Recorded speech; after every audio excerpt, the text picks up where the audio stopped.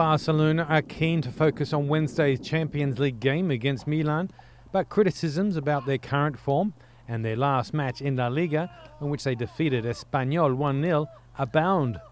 Forward Pedro Rodriguez disagrees. I think we're playing very well. It's true we can improve. As we said before, we could improve, but so far this season we've played some great games.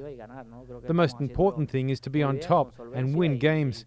I think we're doing well and we're reliable, at least until now. I think it should be appreciated more because it's not easy being on top and winning every game. The Spaniard also felt compelled to defend Leo Messi. He looks good at training. He's motivated. The goals will come. It's clear that they will, especially when you are Leo Messi, the best player in the world.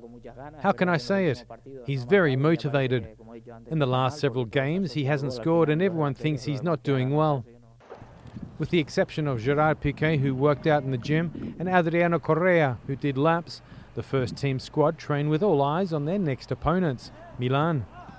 They are always difficult opponents, and they showed that there.